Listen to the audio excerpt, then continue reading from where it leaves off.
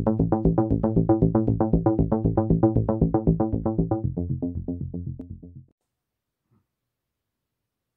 everyone, welcome back to my channel. Today I'm reviewing Blonde. That's a new movie on Netflix. It's a movie about Marilyn Monroe, starring Ana de Armas. Now, you might be a little confused about it. You might think this is like a straight up biography. Well, it's warning that it's not, and it also is a very explicit movie. It's rated NC-17. So basically, this is loose. I would say it's kind of loosely based on Marilyn Monroe's life. It starts with her as a child. She did kind of grow up in a broken home. She never knew who her father was, and her mother had paranoid delusions, schizophrenia. In fact, in one of the beginning scenes there, since her mother, in her life, she said, like, she'd be kept in a drawer instead of a crib because they're poor, and then later on, her mother tried to drown her in a tub, accusing her, saying that she drove. Because she was born, she drove her father away, and that's why they were so destitute. So her mother is committed to an institution, which, by the way, it was factual for the real Marilyn Monroe's life. And then it goes on to her when she started getting into modeling, and then when she got stardom. That's kind of, to me personally, that's where kind of the real. I mean, there's definitely loosely based stuff, but that's kind of where the realism really ends there, because really in this movie, it really gets into her mental state.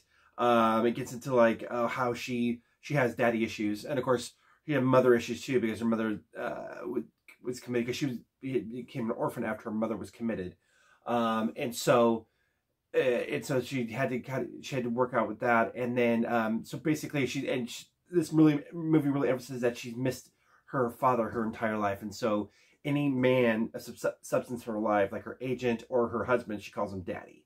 So it kind of gives like a somewhat of a really kind of creepy feel to it. And then also as well too, in this, the way she's like having delusions. So she's seeing things like with the picture of her father, she sees him like talking to her, and she sounds like she imagines getting all these letters from her long lost father, and she's obsessed with finding out who he really is.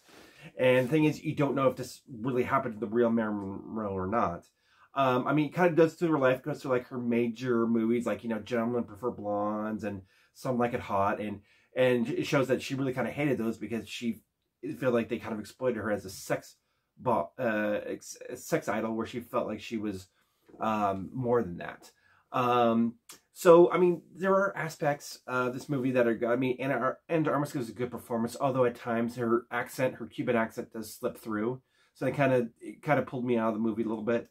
But I mean, I really can't recommend this movie because it is, I gotta say, it's pretty exploitative. It's very graphic. There's a lot of nudity. There's a lot of sex scenes, graphic sex scenes. There's a lot of rape that happens. Now, I mean, it's a lot of that is factual because, like, especially when she started out, like if she wanted a role, the rules like, okay, she has to have sex with the producer, and the producer raped her. And unfortunately, as we know from history, that is pretty factual of what happens in Hollywood.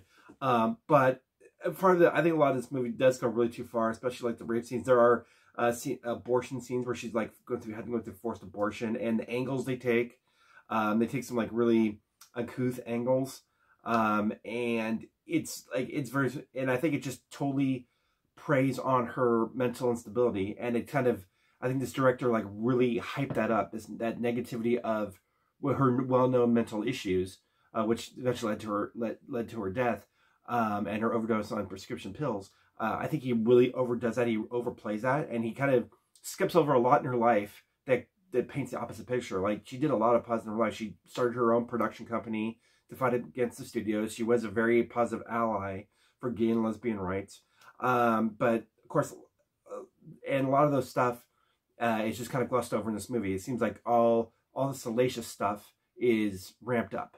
Now, this was based on a novel, so so it's hard to say if the novel was really autobiographical about Marilyn Monroe, or if it's in the same vein that it just it's kind of a little bit of fantasy where it plays up the negative, salacious aspects of her life, and in a way it just kind of continues to exploit her even in death. So yeah, and it is a very long movie too. It's almost 3 hours, so it definitely does drag at points, and there's like a lot of like it's been so much time on this affair she has with these two actors, which We don't know for I don't know if I tried researching this. I didn't for in fact that ever happened. I mean, obviously, and then of course he had go over her affair with JFK and everything, and even that's very exploited too because there's a very graphic sex scene in there. And there's a lot of in this movie, a lot of nudity, a lot of graphic sex scene, and I'm seeing with what she was given, Ana de Armas did a really good job. And I also got to say too that the cinematography was really great in this movie too. So I got to at least give it that. But I mean, this movie does earn the NC-17, and all in all, I don't think it's just not a good movie about Marilyn Monroe. It does feel exploitative. It feels like it kind of waters her down to just a sex object, and it makes her come out as neurotic, which I don't think she was in real life. I mean, she definitely had her mental issues, but not to the extent that is in this movie. And I think it really just hypes it up for kind of exploitative sake. And I think, you can say it's artistic license, but sometimes artistic license goes too far. I mean, it kind of reminded me of that movie Spencer about Princess Diana. I did not like that movie for the same reason, because it made her look like delusional, like she was seeing things that were not there. And of course, the movie too, of course, we all know about her eating disorder. Like, it really ramped that up. So like every time she ate, she had to throw up, and it really took it to that really kind of far degree where it did felt like exploitative and not an actual reflection of who the actual person was. So I don't know if there was a trend about famous women being movies being covered by male directors where it comes out feeling kind of exploitative and very kind of one-sided, and not a complete portrait of who the actual woman was. So in that vein, I think this is the same as Blonde. So I mean, while there's definitely some good aspects of this movie, it's well acted in a lot of parts, and the cinematography is great. Especially the part where they do the subway grate scene. But even that's the part where the famous scene where she was on top of the subway grate and her dressed up. I mean, he lingered for like the camera lingers for like a good minute or two getting shots of her panties. So I'm like, was that really necessary? It felt like a guy just behind the camera is giggling like he was in college or something, and it's like, okay, come on.